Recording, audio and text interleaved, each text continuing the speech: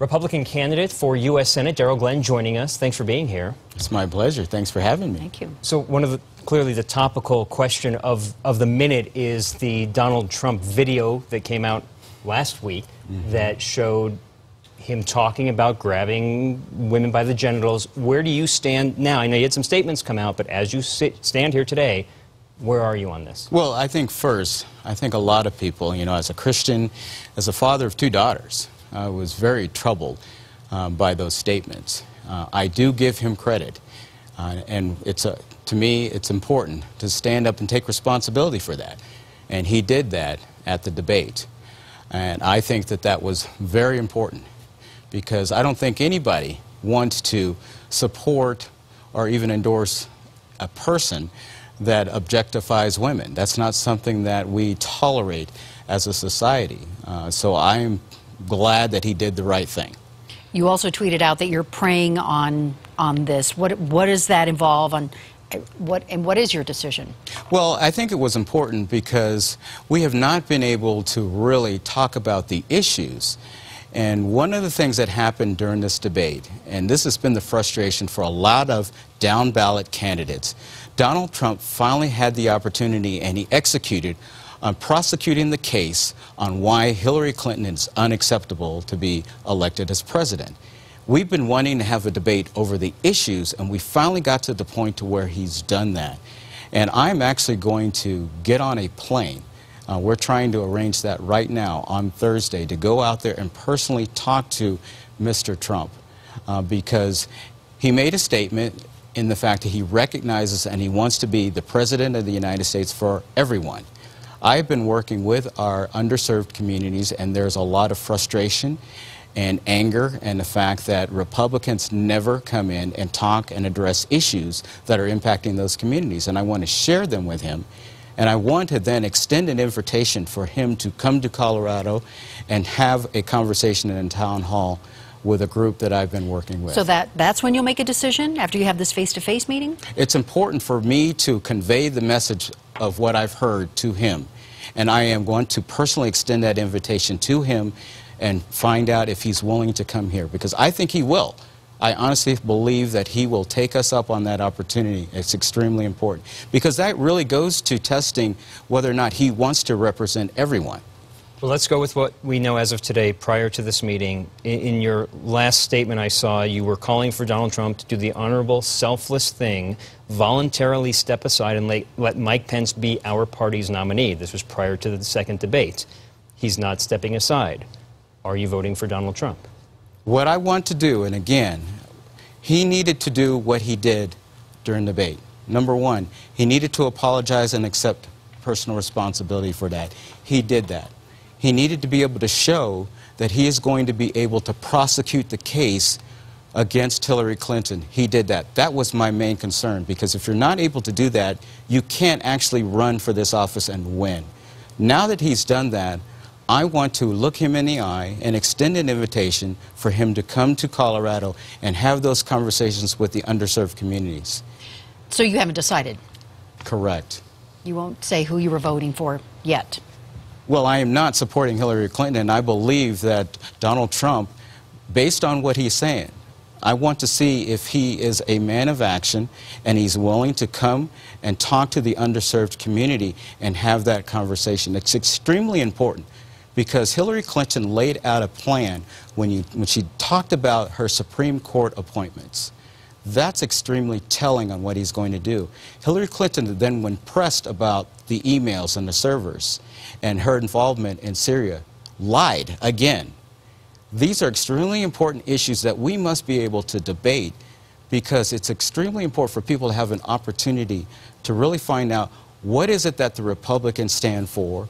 If he's running to be commander-in-chief, if he's running to be the person that's going to unite the country, he needs to be willing to come to our underserved communities and be able to have a conversation with the people that I've been working with. That's going to go a long way. Let's make the smooth transition now to some of the issues. Let's start with recreational marijuana, which is legal in Colorado, and there's many states that are, 5 states that are going to be considering legalizing recreational marijuana. I don't know your thoughts from being an El Paso County Commissioner, how this has benefit or hurt so far the area, and moving into a congressional seat as a senator, what that could mean nationwide? Well, I think it's extremely important because right now we're not really addressing the issue. It's a states' rights issue, and the federal government is saying and is using their authority in that area. In my opinion, the entire delegation should be working to clarify that particular issues on whether or not they're going to defer and allow states to exercise that right. Now, I am personally opposed to that, but your job as a senator is to represent the will of the state that you're representing. And this is a critical issue that we must debate and discuss. I personally believe that, we need to go back and look at the reclassification. Where my passion is in dealing with veterans. I've talked to a lot of veterans. I've talked to people that are in a constant state of pain, and they want to believe and use this particular treatment. Now, I don't know. I'm not a doctor. I don't play one on TV. But I think we need to have more thorough research. And if you go in there and look at the reclassification of that, then you can put it into your pharmacies the appropriate way. My biggest concern and the experience that I have as an El Paso County Commissioner, it has created some public safety issues. We're now seeing some unfunded requirements that are putting a burden on our law enforcement. You're having people that will come to the community and buy houses for cash. And because they're wanting to participate in this, they're seeing a rise in property crimes and heroin uses. So we need to continue to work this particular issue, and it's not going to go away. Let's switch to highway funding. You know, that's a large part of Colorado's budget. Much of the money used to improve interstates and highways comes from federal funding and grants. So what priorities would you set for improving our roads and bridges? Well, we do need to make sure that the Highway Users Trust Fund is being used for that purpose. And then we need to free up those dollars and allow states to have more control of those dollars, because I can tell you states are very creative with how they fund their infrastructure. And I believe that the more control that you give over to the states with regard to the allocation of the fundings, state organizations like the ones that I participate with, transportation, different commissions, they have a way of setting priorities so that you look at the economic impact of having congestion within your region and you set those priorities. But you need the funding to come down from the federal government and give you the maximum flexibility to do that. I'm committed to doing that. So you travel the state, and you had told us you had done so in your environmentally friendly Hummer.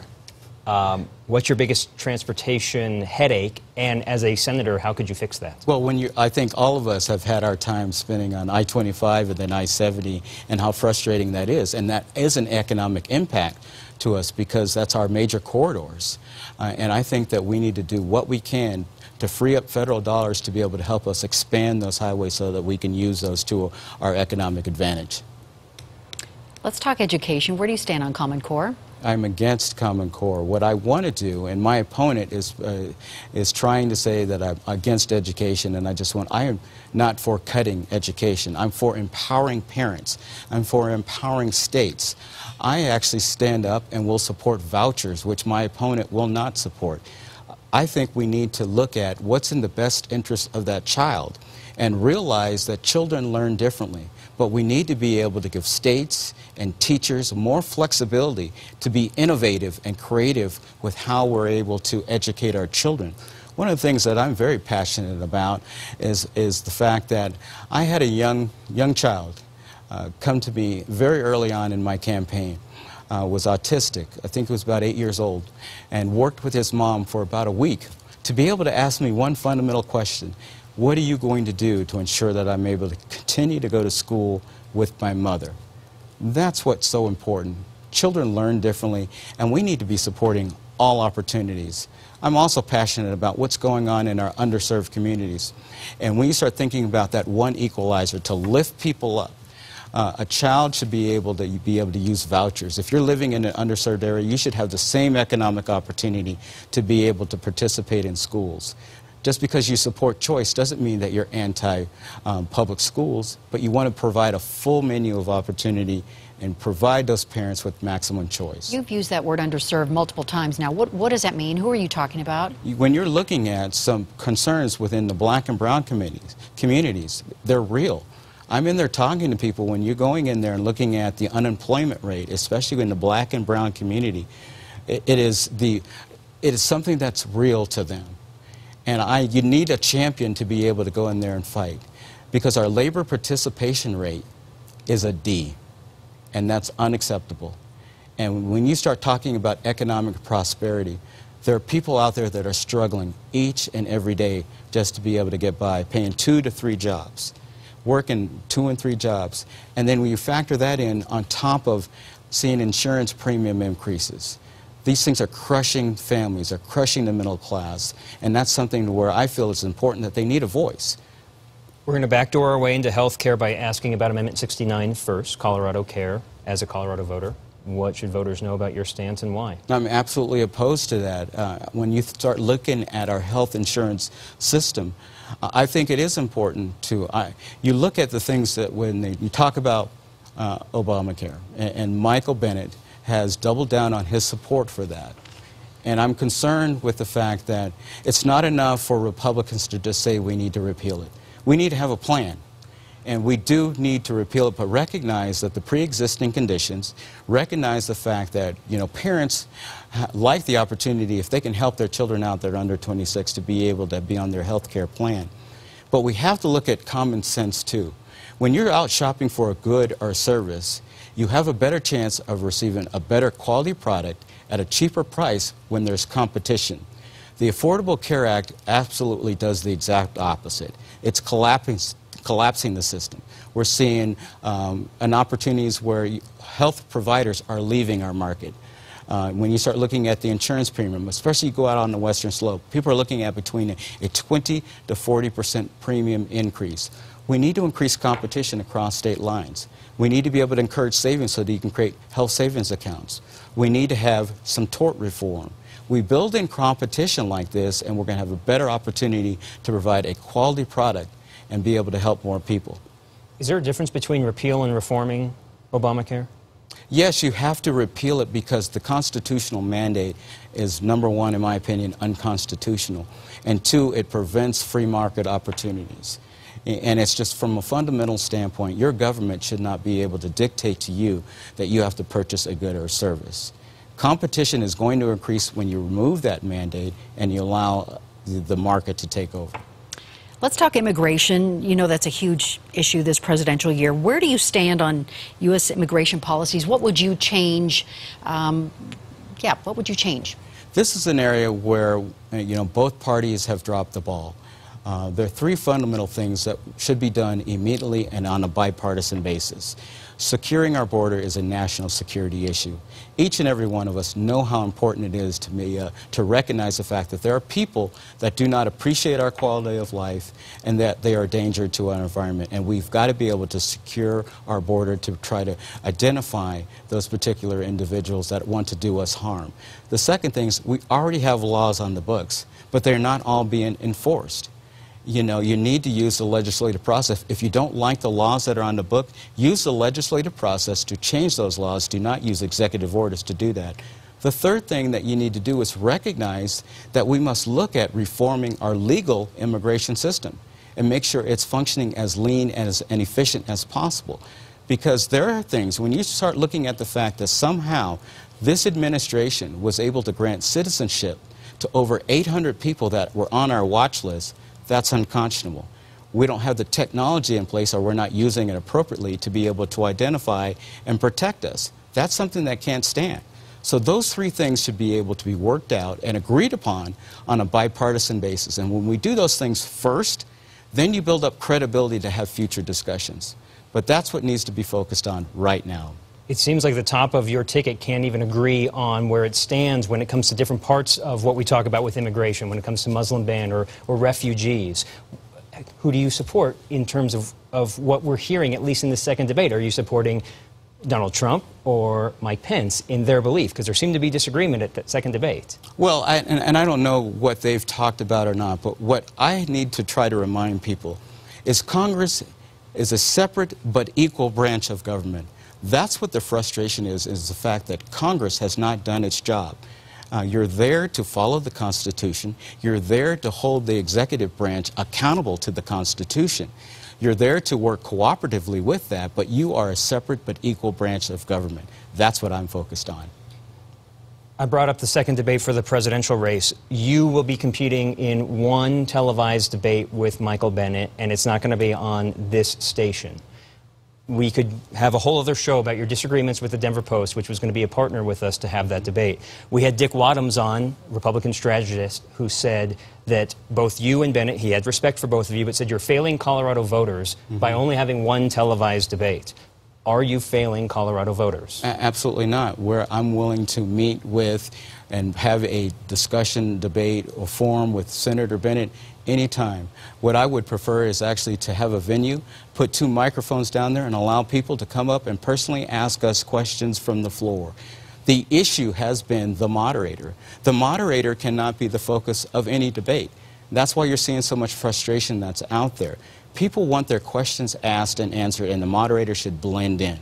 And the issue that I had was, and we had talked about that, and the moderator would have been more of a focus, and that's not appropriate. People should be able to look and listen to my policies and what Mr. Bennett's policies are and make an informed decision. So it's still not too late. Each and every day that Michael Bennet wants to come out and have a discussion in public, I'm willing to do it. Like I said, put 2 microphones out there, have a venue, and allow people to come up. We come here, we sit down, we can have a talk and talk about issues. I'm ready to go. That person would not have been the only moderator, by the way. And is that not putting your wishes and desires first before voters' wishes and desires? They want to hear about you. They want to know who you are. Absolutely. But when it's saying that a moderator has to be there, then you're elevating the moderator over the content. And if the moderator is a subject of the issues that are on the table, that's not an appropriate word for a moderator. That's the whole definition of a moderator, is to be impartial. And when you can demonstrate through the evidence that I put out there that the moderator is not impartial, that's the issue. I think we need to point out we're not talking about either of us here. That's right. But again, we could have a whole other show about that. One last issue question. It's probably dead on arrival as we talk about the Trans-Pacific Partnership, TPP, this idea of a 12-nation agreement with the U.S. Is there any part of anything that you could come up with that would help Colorado in a TPP agreement? Well, I think that what we have to do is understand the philosophy behind free trade, which is something that we want to support. Same thing with being able to be energy independent. What we want to do is be able to allow the American workers to be able to be on a level playing field. And we don't want to give up our sovereignty. And with TPP, when you start thinking about that, was a big issue. Being able to create basically a board of unelected people that would be able to make rules that we would not be able to have influences, that should be a deal breaker with TPP right there. So I think it's extremely important to stand up for free trade, but also make sure that we stand up for sovereignty and make sure the American worker has a level playing field to be able to compete, because I will always side with the American worker every day. What is it that people don't know about you that you would like for them to know? That I am a public servant, that this isn't about filling a resume. I have spent the additional time, that's why I started my campaign early, to go out and talk to people. And there's so many people that are praying over this race, and there's so many people that are hurting, and they have not had the opportunity to be able to share that pain with their representative. And they need to understand that I'm willing to do that. I've listened to them, I've cried with them, and I'm going to champion their issues. It's not about going to Washington, D.C. and being a reliable vote for the administration. It's about standing up for the American people. It's about standing up for your constituents. My dad wants to know what an environmental-friendly Hummer is, but you're saved by the bell. You get 2 minutes for whatever you'd like to say without us asking a question, and you can direct it straight at that camera right there. Well, first of all, I want people to know what a privilege it is to serve. I grew up in a military family, went to the Air Force Academy, spent 21 years serving this country, retired as a lieutenant colonel. So service is on my heart. I am faith is extremely important to me. And I know a lot of you are scared. I know a lot of you are angry and your frustration. And I know 2 things. Trust has been broken. And my campaign and commitment is to restore that trust, to be able to let you know that you have somebody that's going to fight for you, that's not going to be able to just sell out to special interest groups or party leadership, that's just going to make sure that they represent you, because you deserve that. And I want you all to understand and believe in the fact that your vote matters. Believe in the fact that you can make a difference. A generational change is coming. Be proud of who and what you are. I'm proud of America. Our future is bright. God bless each and every one of you. Let's go win this.